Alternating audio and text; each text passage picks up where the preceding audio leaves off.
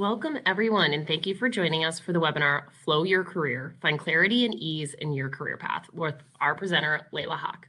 My name is Cassie Petoskey, and I'm the Assistant Director of Career Advancement for your Northwestern Alumni Association. We'll begin shortly, and we're so excited that Leila could join us for this great topic. But first, there's a few housekeeping items I'd like to share with you. On the right-hand side, you will see that there are a few different tabs.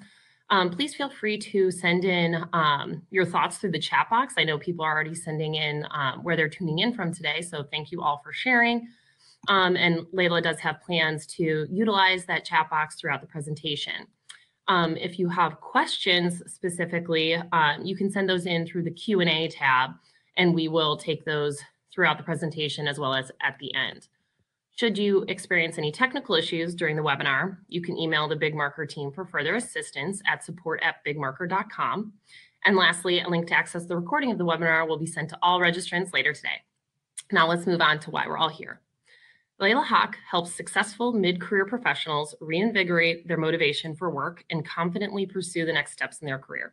After a successful 9-year legal career, Leila realized she was headed quickly towards success in a profession she no longer wanted to pursue.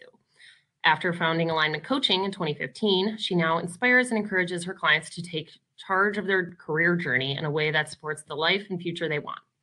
With 9 years of corporate experience, Leila understands where her clients are coming from and draws on that along with traditional coaching principles to help her clients make deliberate, strategic choices today that set them up for success down the road. And Leila also just started a new role, so I don't know if you want to share some of that, but thank you so much for being here, and I will pass it off to you. Yeah, thank you, Cassie. I am having a lot of fun actually seeing where everyone's coming from. We have someone from Italy, which is awesome. It's later in the day for you, which is nice. But yeah, thank you for that introduction. I'm really excited to be presenting on this. This is one of my favorite topics based on one of my favorite professional books, and really the path toward happiness in your career.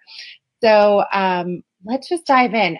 As Cassie mentioned, I do want this to be interactive, and you'll have time to actually do some exercises. So try to have a pen and paper handy. I'm a fan of pen and paper over the computer, but both will work just so you can actually tangibly write some stuff down. Just briefly, a bit about me. Cassie already mentioned this, but I got my JD from Northwestern. I practice law. I got my coaching certificate while I was still practicing law because I realized I was on a path that wasn't happy for me, which we'll talk a little bit about today. And I've been coaching for the past 3 years, the successful mid-career professionals really on this career path trajectory that we're going to be talking about today. So setting up your career path, finding focus, setting clear goals. And just in January, as Cassie mentioned, I joined Diversity Lab. So Diversity Lab is an organization that works with primarily law firms, although we work with other professional services industries as well, to promote and boost diversity through really innovative, action-oriented ways using data and behavioral science. So I still get to coach a lot in this role and actually do more professional development. And it's all around a topic that I'm really passionate about, which is diversity and in a very professional setting. So that's fun. If you have any questions about that, feel free to email me. I'll actually, Cassie, will you share my email address after this? And I know I'll put it on the screen, but will you share that with Yeah, I'll throw that in our follow-up email. I'll make a note of that so everybody can have that information. Great, thanks. Yeah. Okay, enough about me. Let's move on to why you're all here, which is actually to talk about your careers and try to find some focus in there. So what are we talking about today? What is flow? So flow is a concept named and defined by psychologist Mihaly Csikszentmihalyi, which I have practiced saying so many times. Mihaly was studying happiness in the 70s and 80s. He had a really groundbreaking approach. He was using the brand new technology of pagers, where he could get real-time, in-the-moment feedback on how people were feeling. It was called the experience sampling method.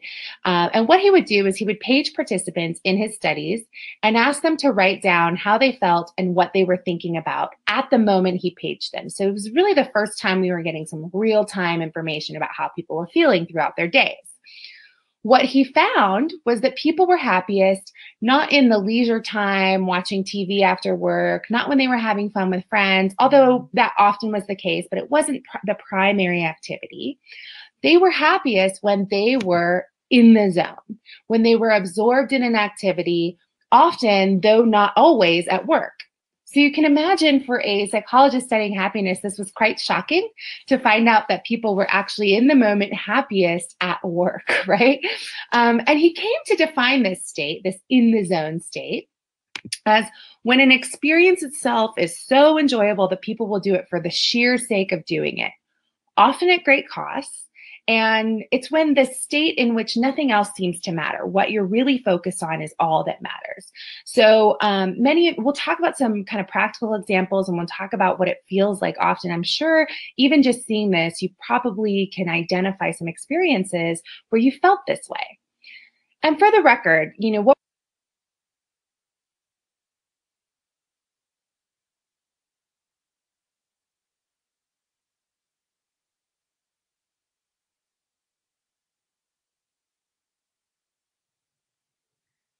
Hi, Leila. I think we lost your audio.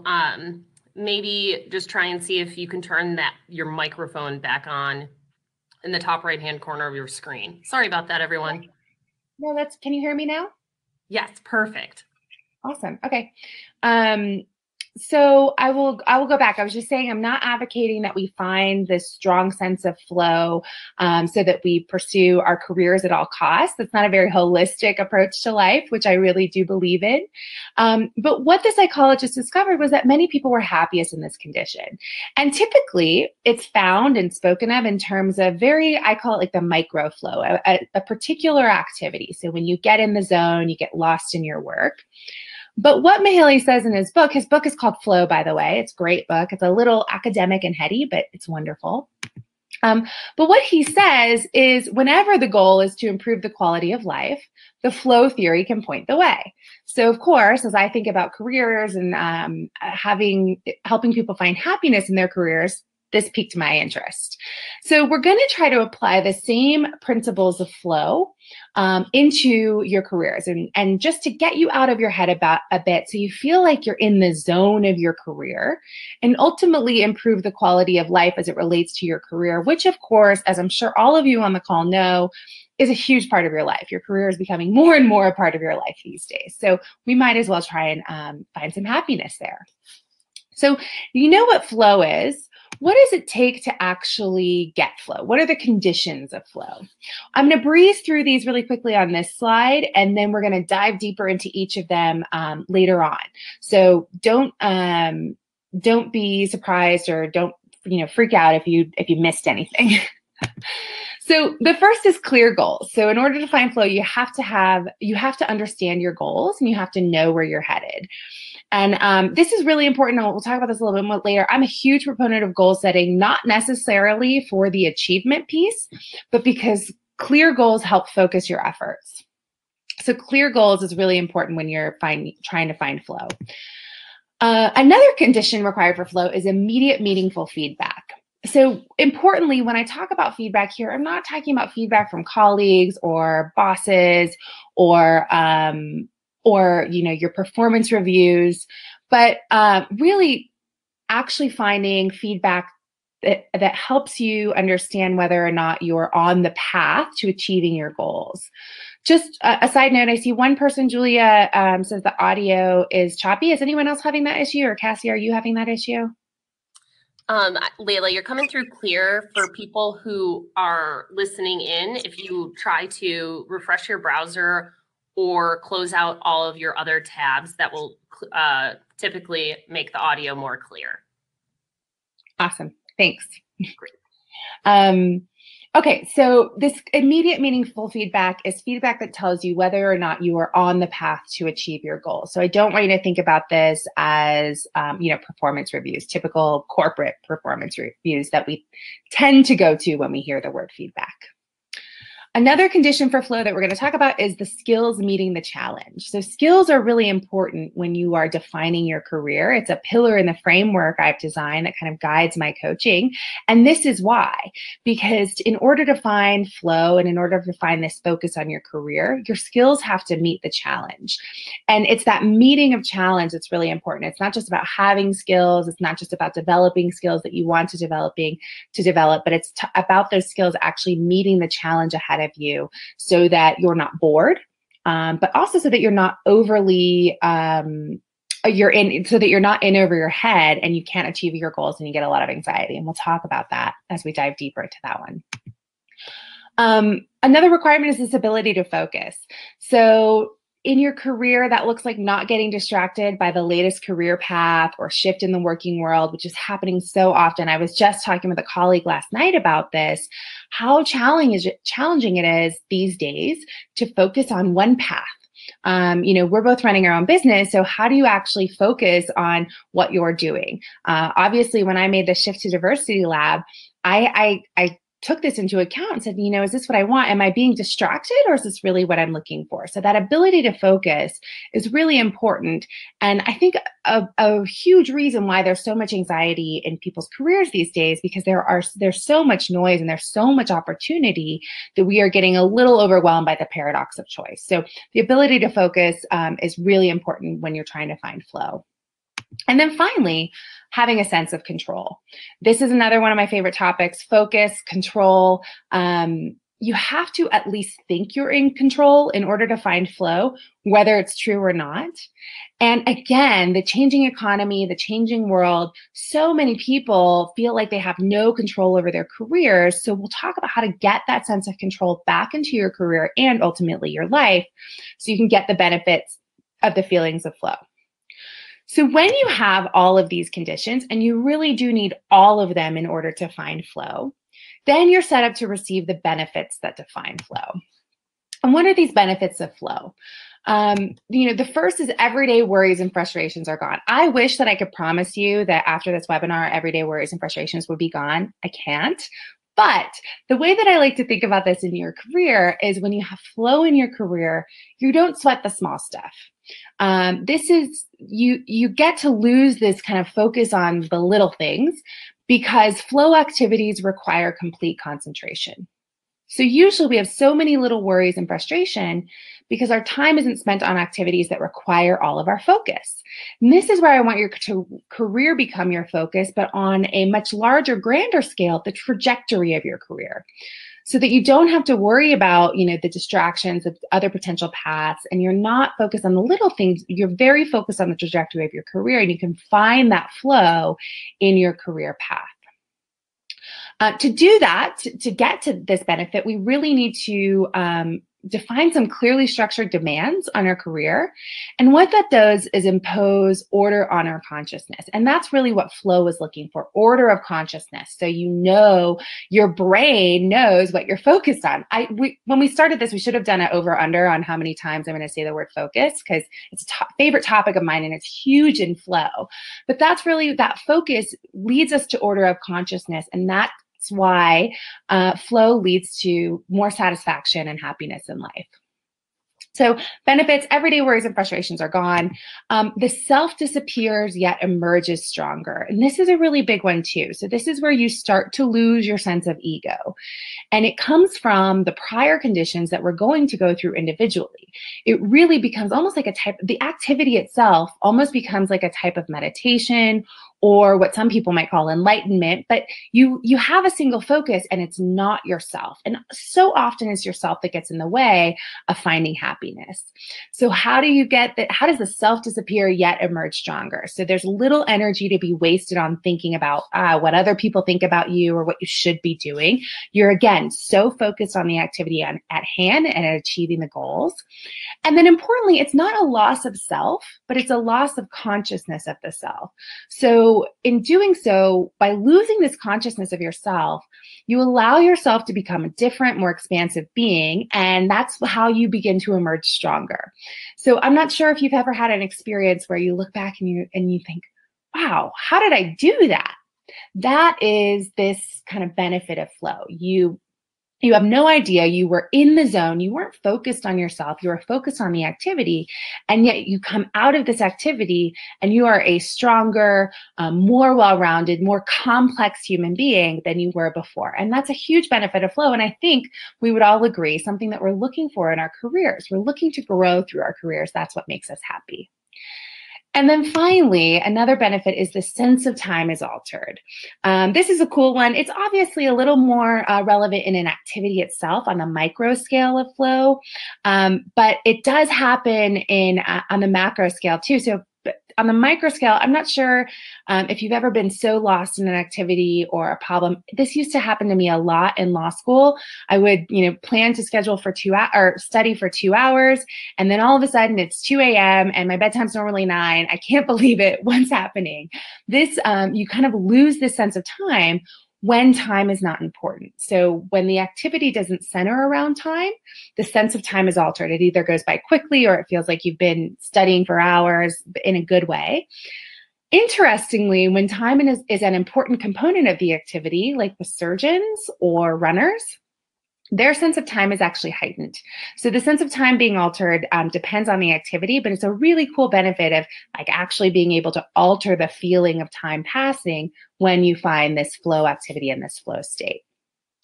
So we talked about the conditions and the benefits. We're going to dig deeper into the conditions. So I just want to show you some pretty typical activities in which people find flow a lot. So I've got rock climbing here. Really, I'm thinking any activity where that's physically demanding and where your life is on the line. You're focused because if you fall or if you're thinking about yourself or if you're thinking about anything else, then you could die or really hurt yourself. So you lose track of time. Your goal is clear. You're heading towards the top and a misstep can be harmful. So you have to focus all of your energy on the activity and the task at hand. Another flow activity, and I mentioned this already, but is surgery. There's actually a really cool chapter in Mihaly's book called Flow on surgery and about how it's the perfect flow job because everyone is working towards the same goal. So it's not just an order of self-consciousness, but it's an order of consciousness of the team. It's clear what that goal is, right? You're trying to fix a problem or save someone's life. You know exactly when something goes wrong. So that's this feedback mechanism I discussed briefly because there are machines and the body gives quite obvious feedback when something goes wrong. It's really structured to find flow. Another flow activity is sports, any sports. I've got tennis here, but really any sports, because again, you have clear feedback and the feedback you have in sports is a point system. You know if you're winning, you know if you're losing, you know if you're doing better, you know if you're doing worse by your points. You also know what it takes to win. You know what you're trying to do. If it's a team sport, just like surgery, again, everyone's working for the same goal and you have to focus to be in that game and to be progressing towards your goal. And then finally, I mentioned this as well, studying. So studying or working hard, trying to understand a deep, complex problem when you can get lost in that problem and time seems to be altered. You know your goal, you have clear feedback because you're either understanding the problem better or not, and you're focused. It's harder these days on computers for sure with the internet, but if you can find this time to carve out and really focus on any sort of problem, then it's easier to find that flow zone. This is where I get to pause from talking and ask if you guys if anyone on the call in the chat wants to chat in, can you think of other experiences where you've experienced a flow state or that might be flow activities or even some that are here that you kind of recognize in having experienced that?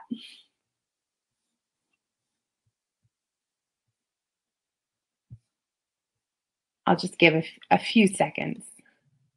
Oh yeah, totally, Melissa. I can see that. Putting together puzzles, coding. Yeah, Glenn, I can really see that. I can only see, oh, there we go. Because you're so in the zone and that goal is clear, you have to focus. I'm assuming when you're coding, you can't be like surfing the internet on other tabs. Yeah, Paul, running, marathons, playing piano. Awesome.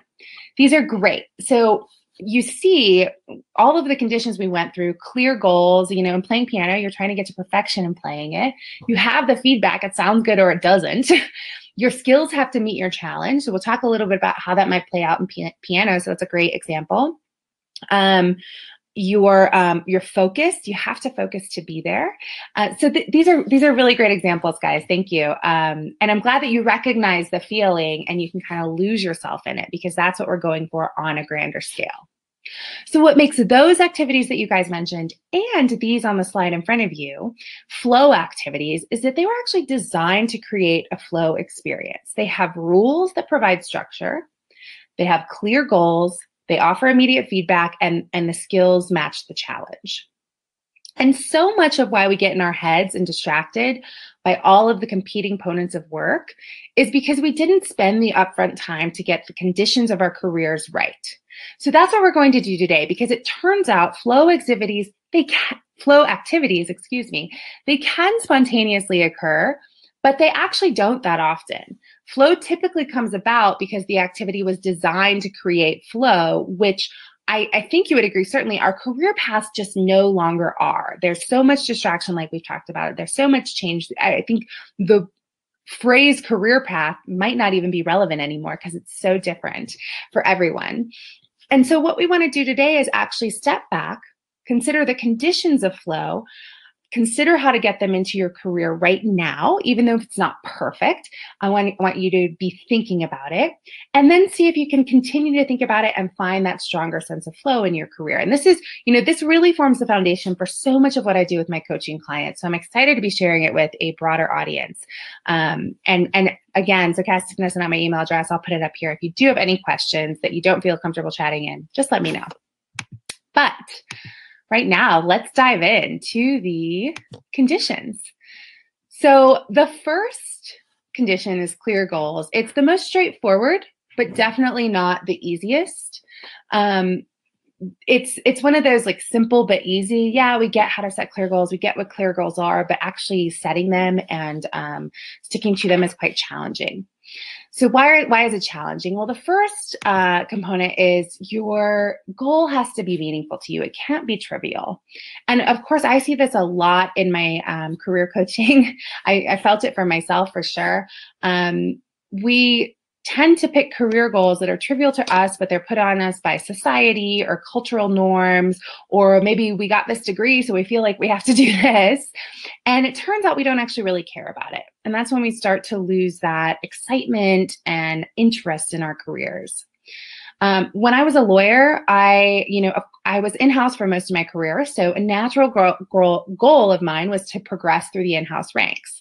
I was senior counsel, to move to associate general counsel and then general counsel. And I saw that it was very achievable for me, which is the next requirement, but I didn't care. It was so trivial to me because I didn't care about it. And it really didn't help me find flow. Now, what's interesting is once I clarified what I really wanted, I stepped back. I said, okay, I'm on this awesome path that so many people would be happy about. Why am I not happy? I decided what I really want. I realized the goal was trivial to me.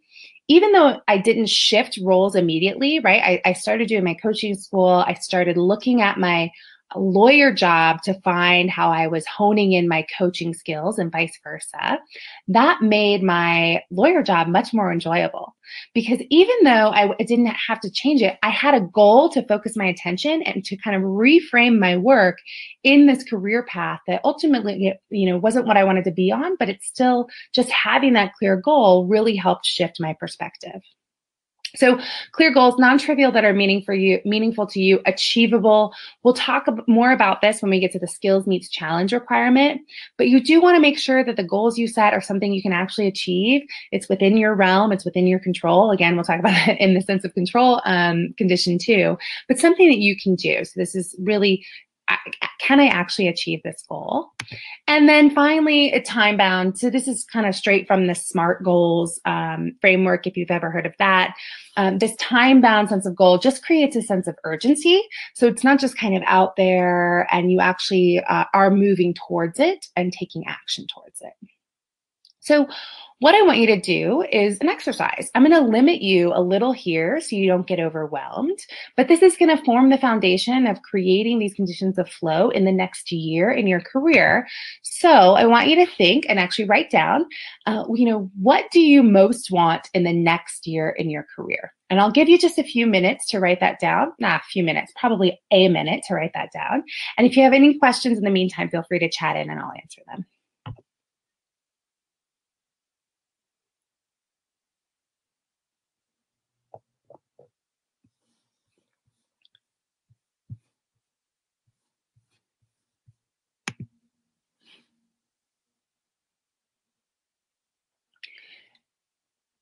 Importantly, as you're considering this goal, I want you to be honest, right? So is it leaving your career path that you're on right now? Is it making $10,000 more in the next year? Is it only working 3 days a week? Really make this something that is not trivial to you, but that is meaningful, that you really want, because otherwise the goal doesn't work. And then once you've got that goal written down, I want you to ask yourself, is it achievable? Can I actually get there? If not, it won't be meaningful. So if it's not achievable, back it off. So let's say your goal is to work 3 days by the end of next year. Okay, well, that's probably not realistic. Maybe working 4 days a week, I can do that. So back it off a little bit if it's not achievable.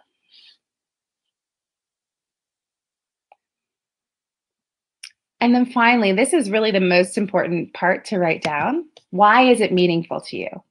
In other words, what makes it non-trivial? What will it help you feel, get to, achieve that is really meaningful to you in your life?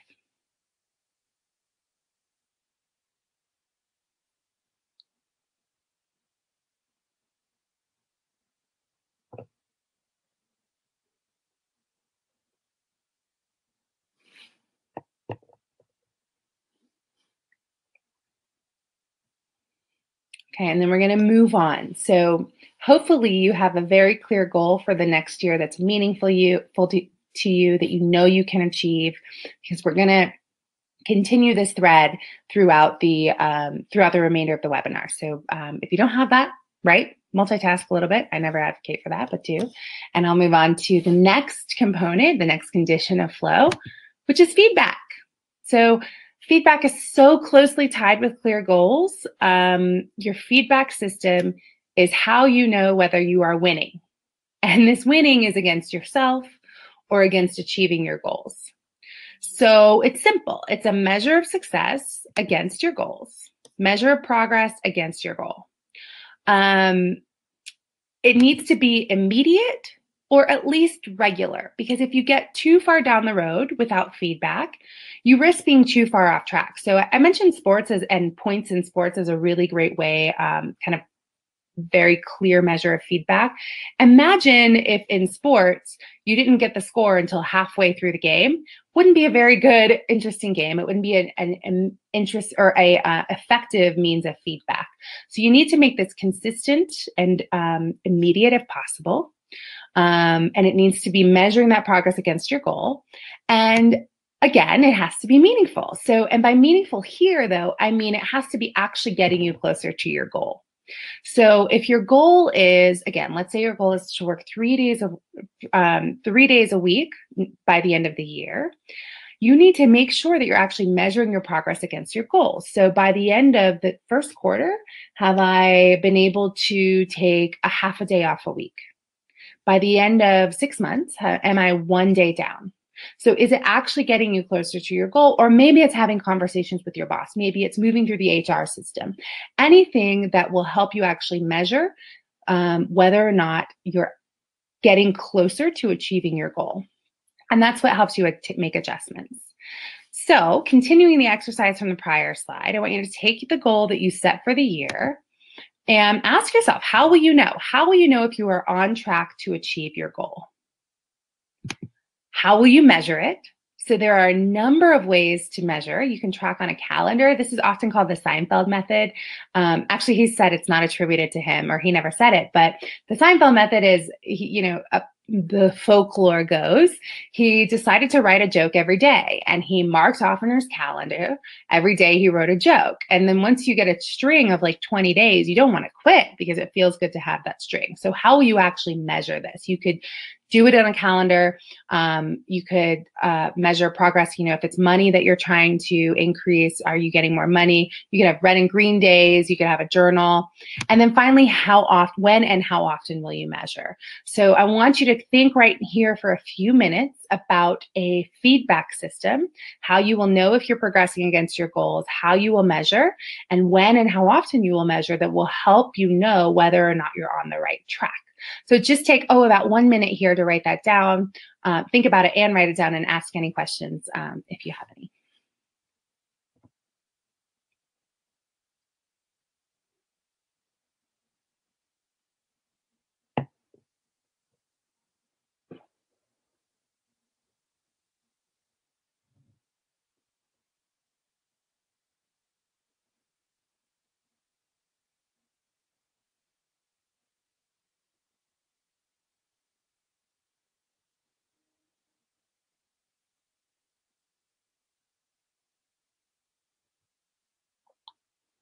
Awesome. And this can continue to evolve.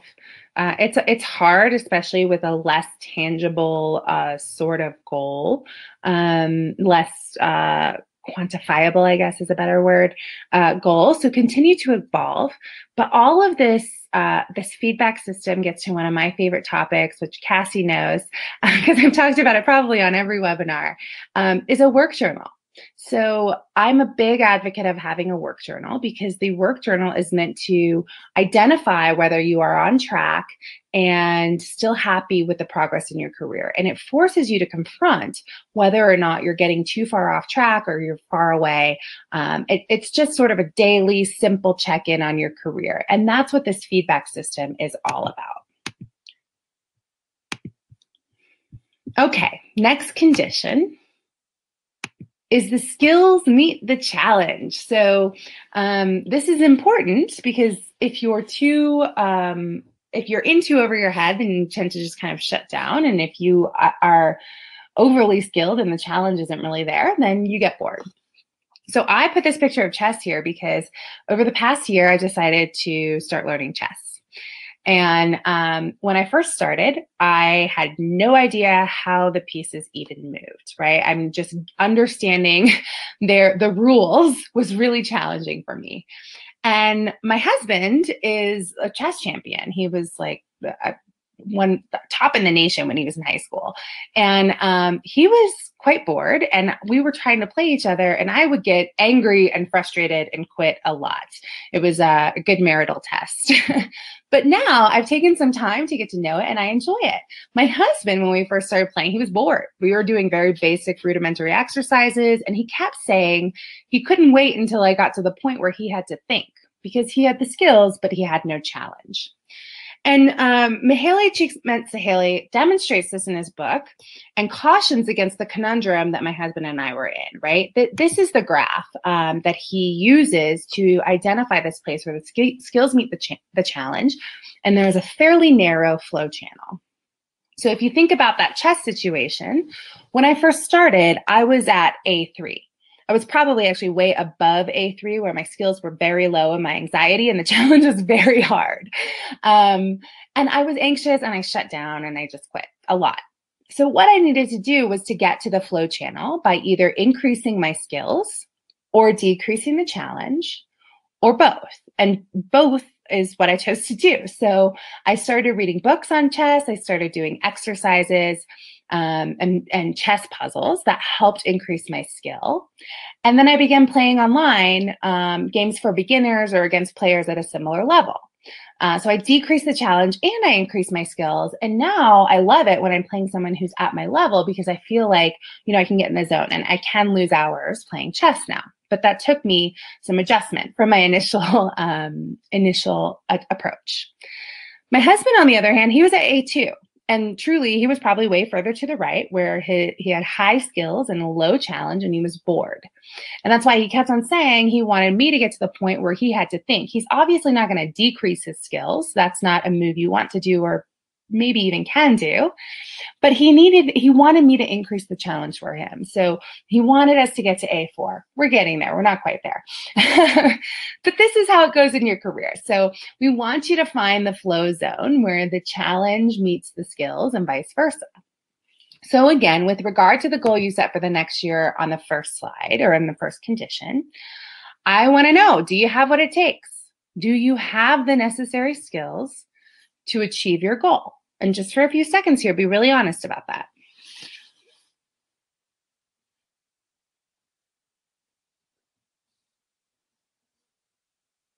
And if you do have what it takes, then you need to ask yourself, is the challenge appropriate? So is the challenge too much?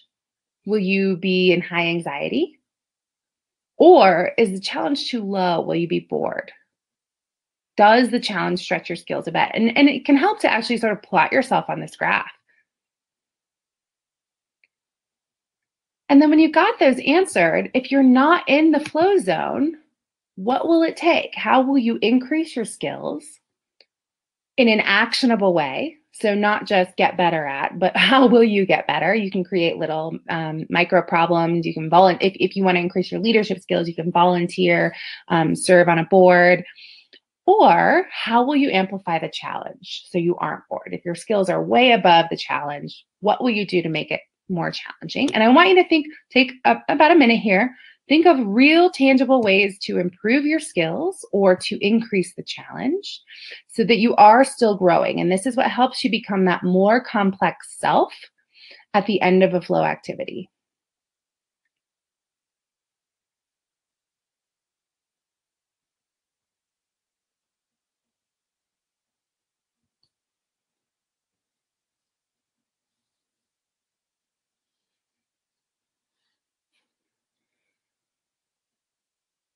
And any questions on how to find this kind of sweet spot where the flow meets the challenge, or how to increase your skills, or how to amp up the challenge in your career? You can feel free to give specific examples or just general questions here if you have any.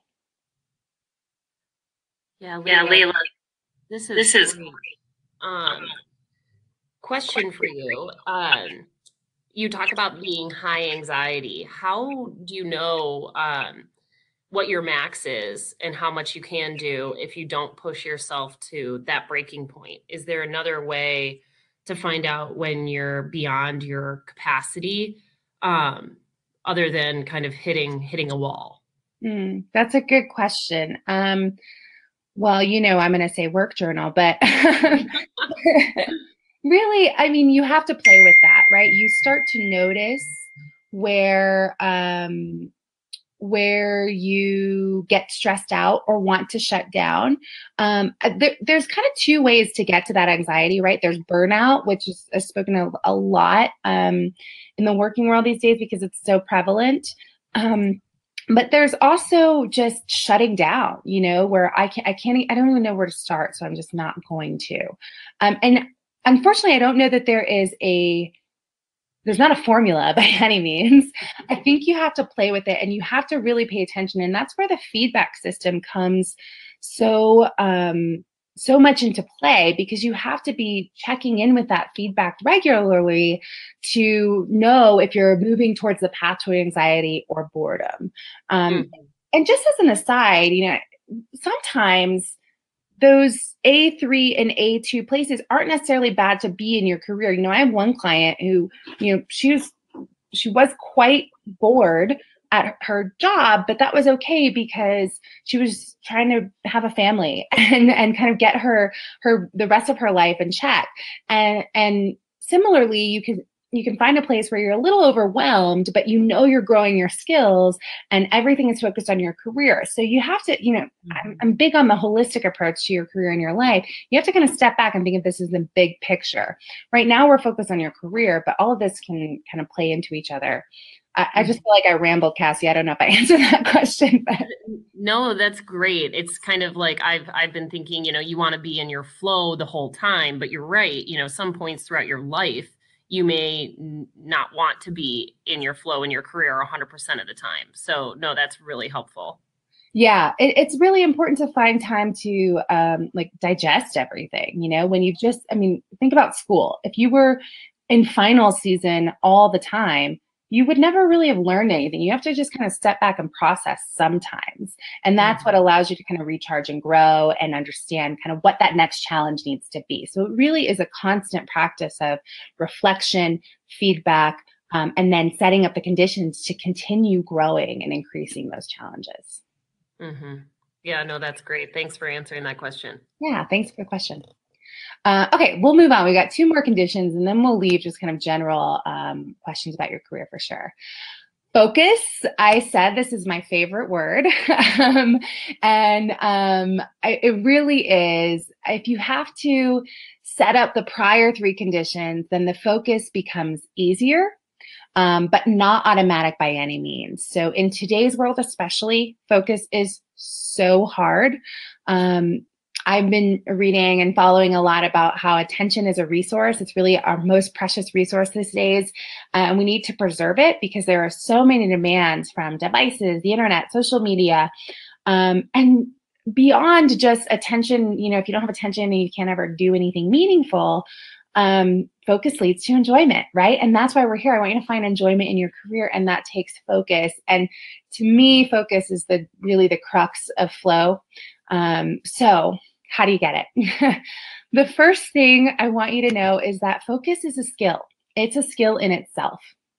It's not inherent. Some people are great at it. Some people aren't. But it does take practice. It doesn't just come. And you build it like you build any other skill, which is creating a challenge that stretches your skills, right? Which is what we just talked about. And that's called deliberate practice, right? Creating actual challenging moments where focus is hard, but you do focus, and that's how you grow. And focus can be lost. So even if you feel like you had it, or maybe at one point you were a very focused person, it's just like any other skill or practice. You don't get to say, okay, great, I'm done. I don't have to practice. I'm focused. You have to continue working on it, or you can lose it. So if you think about life before devices and the internet, if you're old enough, it was actually quite easy to focus. I love that picture of the woman in the library at the in one of the earlier slides, because I think of times in the library. I studied abroad in Cambridge, England, and I think of times in the library, and like focus was so easy. I was constantly in the zone. Now, when we go to a library, we have laptops, so it becomes much more challenging, and you have to continue to stretch that skill and really focus on focusing. And we have much more clamoring for our attention. So this deliberate and consistent practice to continue to develop your skill of focus is important. One of my favorite ways is meditation. You don't have to do it, but it really does help. And it's, to me, the number one game changer in my ability to sit and work and find a flow zone and focus on a problem and solve a problem, is actually finding that consistent daily practice, because meditation is just deliberate practice of focus, depending on the type of meditation you do. Mine is, I practice mindfulness. So exercise here. Just in general, I want you to rate your focus on a scale of 1 to 10, where 1 is, oh my gosh, I can't sit still for 2 minutes. I constantly flip back to Facebook. And 10 is, what's Facebook?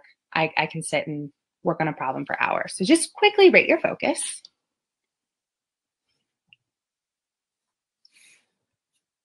And then no matter where you are on the scale, we all have something that distracts us. So identify what distracts you. This could be on 2 levels. So on a daily basis, the micro level, when do you lose your focus? I mentioned Facebook already. Notifications. I'm always surprised that people still have email notifications on their computer, because I don't know how you focus with those. My personal distraction is online shopping. So what distracts you? Sometimes it's boredom. Sometimes it's anxiety. Sometimes it's just, this isn't fun, and shopping is more fun. And then once you've nailed that down on the daily micro level, on the macro level in life, when do you get distracted from bigger goals? So think of what might distract you from your 1-year goal you set for yourself at the beginning of this webinar. So on a macro level, what distracts you? Cassie, that's pretty good. 6 to 7. Thanks. I try the meditation, but it's hard. It is hard. Yeah, it is hard. And it's a skill, right? Like it would, if it's not hard, then there's no purpose. So that's a good point. About a 4. Okay. A 5. We're about in the middle. So then ask yourself, why do you get focused? Why is that number that number? And just, you can write it down, or you can type it in. This is nice. And then finally, how will you practice focus, and how will you minimize distractions? So I already mentioned meditation. That helps me build up my focus muscle. But if that's not your thing, consider an activity almost, like I described at the beginning, that naturally lends itself to focus and flow. So maybe you're learning something new. Maybe it's an art project, maybe reading. I'm a big fan of The Wire. I've watched it like 3 times at this point. And one of the characters there, he does he makes little dollhouse furniture. And it seems like such a silly thing, but he is one of the most focused characters. And I think it's because of that doll. I don't know if they if they were creating that character for me here, but that any activity that requires you to focus, that naturally lends itself to flow will help you practice focus. Yeah, Hannah, I'm with you. Meditation each morning really supports the day and helps you find that focus. Yeah, Eleanor, those are totally reasonable distractions, macro distractions. And I wouldn't even call those distractions, kind of like I was talking about earlier today. Those make sense. You needed to back off on whatever you were pursuing when disaster hits, when you have a big family loss, when you have someone you need to take care of. That makes sense. And so that's where the feedback piece becomes really important, to notice that you're off track and whether or not it makes sense to get back on track. Thanks for sharing that, Eleanor. Yeah, Hannah. Yeah, agreed. A lot of notifications are just hard. So as you're considering how you're going to practice this focus and minimize distractions, turning off notifications is great, but try not to just say, try not to go on Facebook, because that's not action. That's not action oriented. You could say instead, I will turn off all notifications, like Hannah said, or I will install a plugin. I know my husband, he's installed a plugin at work that actually requires like 3 additional steps to go onto Facebook. So he doesn't go onto Facebook at work anymore. Or if he does, he has to go to his phone. So it's just a little barrier that helps him focus. So really think about what you will do, not just what you want to happen, right? How will you actually make it happen? We got one more condition, and I do want to leave a little bit of time at the end for questions. So final condition, we got a little animation, that's okay, is a sense of control. So all of these conditions for flow really help us get this possibility or feeling of control, or actually having control.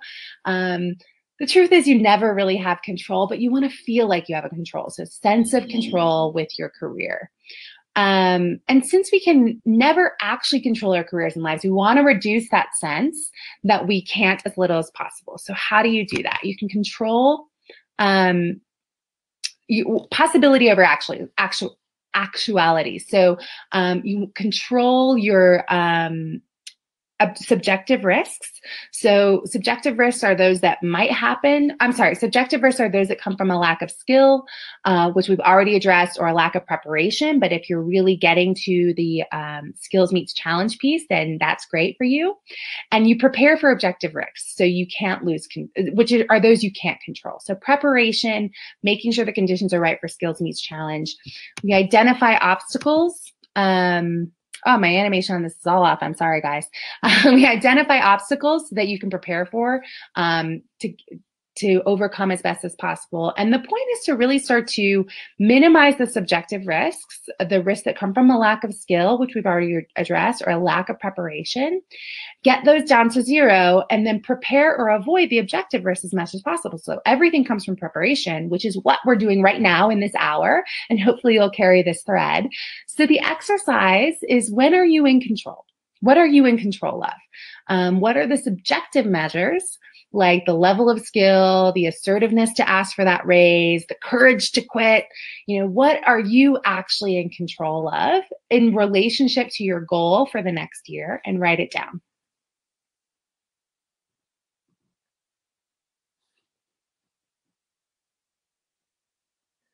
And then, as you can see, the next question is, how will you control it? So how will you develop the skills? How will you actually ask? You can even envision walking into your boss's office and, write a script for how you're going to ask for a raise. How will you get the courage to quit your job if that's what you need? What safety net do you need that you can be in control of? How will you control it?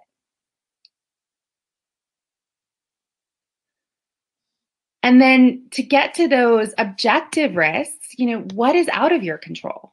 This is a really long list if you really think about it, but try to confine yourself here today to the big ones you foresee might happen over the next year. What is out of your control that might just get you clear, or that might just get you off track? Maria, not clear of the first question. So what are you in control of in regards to the goal that you set at the beginning of this webinar? So you set a 1-year goal. what are you in control of? And by that, I mean your skills, actually asking for a raise, actually asking for a reduced work schedule. You know, what can you actually control? And we're just trying to identify what you can control versus what you can't. Cool, thanks. And then for all of those circumstances that are out of your control, how will you prepare for them? I want you to prepare as best as you can for the uncontrollable, like having a savings account, maybe getting a license for a backup career or a new skill that you can fall back on in case you lose your job, in case your company gets bought. What will you do to have a safety net and plan for what you can't control?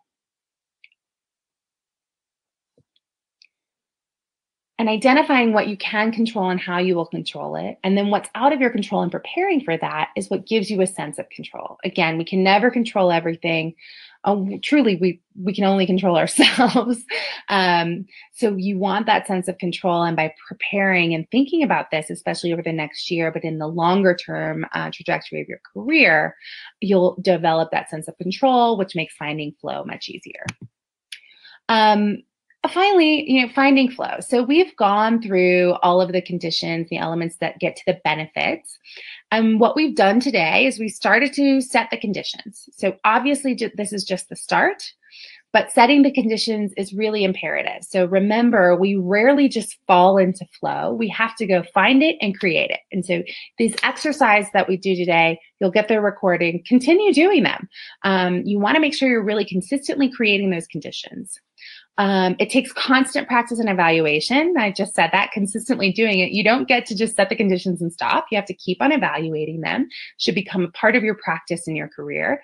And then you need to have the courage to reevaluate it necessary, right? You don't want to be stubborn about your goals or stubborn about the path you're on. You are not a static being and the world is not static. So reevaluate, change things, change the conditions as you need to and as you change. If you do want to dig deeper into this topic, I really highly recommend this book, Flow. It's by the psychologist Mihaly Csikszentmihalyi. It is super academic and heady, but I love it. It goes into very deep detail through everything we described. Or you can always contact me. So here's my email address. I answer all my email. My website is alignment-coaching.com. And I find that the best way to stay connected is on LinkedIn. So you just search for Leila Hock. I'm on LinkedIn and I will respond. But if you have any questions, we've got a few more minutes, whether it's specifically about flow or how to find this in your career or anything else. I talk to people about their careers all day, so feel free to pick my brain. Awesome, Leila. This has been so great to spend this last hour with you and get all of these great questions to continue to ask ourselves as we try to find flow at different times in our career. So thank you.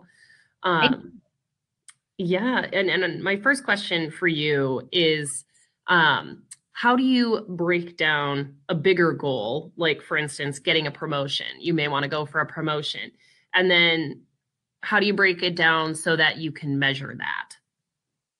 Yeah. So you can actually develop that clear feedback system. Mm-hmm. That's a good example. So finding a promotion, you have to be specific on what the promotion is, right? And why it's meaningful to you. And then depending on what it is, right? If it's to make more money or if it's just to advance and stretch yourself, you need to take some time to actually identify what it's going to take to get there. So everyone's brains work differently, obviously. I like to think of the far goal and then back myself up. So if I want a promotion in 2 years, then what skills do I need to be demonstrating, in the 6 months to a year before I want that promotion? And then I back up and say, okay, well, how am I going to get those skills? How am I going to demonstrate it? How can I make sure I get on the projects or create projects that help me develop those skills? And then that helps you make sure that you'll actually get there. So I like to start at the end and work backwards. Some people like to go kind of one step at a time and think of where they're heading that way. So either way, I think it helps to work in a logical time ways, either backwards or forwards. And really just kind of think, okay, well, if I want to be there, then where do I need to be 6 months before, 2 months before, et cetera. Does that make sense? Yeah, no, that's great. Definitely breaking it down. And Eleanor's writing in, who is the author of the book recommended. I'm taking some time to type it out. I got the book in front of me. It's not that easy. So, um, I can send it out too later, Layla. If you want to email that to me, I can include that in the follow-up email. for sure. Perfect. And then people can just copy and paste. Pretty sure I got it relatively right there, Eleanor. At least right enough. That's great. Perfect. And now, you're gave great advice on, breaking a goal down. I'm wondering, how much time do you recommend people spend on defining their clear goals, and how much time to spend on work journaling? Like how much time does this entail? Yeah. Well, I think the first time around, we just spent an hour. Hopefully you were kind of writing it down and thinking about that. This is a really great beginning of the year activity, end of the year activity. Take a few weeks, to mull over a couple hours at a time to really think about your goals for the next year and how that affects your further goals. So I like kind of a big reflective period at some point. And the end of year is arbitrary for most of us. So whenever works for you. But work journaling, just a few minutes a day. I know we've talked about this, Cassie, in other contexts, and I was just talking with another client of mine. It doesn't have to be a big dramatic moment. She said, "Look, I'm really finding the time to work journal. This is great. It's becoming a habit, but I don't feel like I have insights every day." Of course you don't have insights every day. That would be exhausting. So it doesn't have to be a big deal. It doesn't have to be a big dramatic Dear Diary moment, or like I found what I want to do today and it's different from yesterday every day. It does not have to be like that. It's just a check-in. So like I said, I think of it as your feedback system, but it's just a check-in to make sure that you're still feeling good about where you're heading. Did today continue to put me on the trajectory that I want to be on, or did something shift? And sometimes it's not dramatic. It's like, yep, today, if every day was like today, I'd be happy. Or I could get a little more challenge. I need to think about that next week. So it doesn't have to be a big dramatic moment, just a check-in. My habit is I plan my day for the next day, and I do a quick journal check-in on the same page of actually it's a Northwestern notebook, and I drink a glass of wine. So it takes me about how long it takes to drink a glass of wine, which is 10 minutes. So it's not that long, and it's enjoyable to me, and that's my reward to do it. Mm-hmm. Mm-hmm. Yeah, no, that's great. That's something tangible we can go and do each day. So that's great, Layla. And we're getting really close to hitting 1 o'clock, but is there anything else you'd like to add before we end for the day? No, just, if you, again, I've said this a lot, but do email me. Let me know if you have any thoughts or questions. I would love to, help answer them, for any questions about this or anything else. This has been great. And thanks for listening. Awesome. Yeah, thanks again, Layla, and thanks to everyone for joining us for today's presentation. You can find all of our upcoming and archived presentations at alumni.northwestern.edu/career webinars. Have a great rest of your day, and go Cats!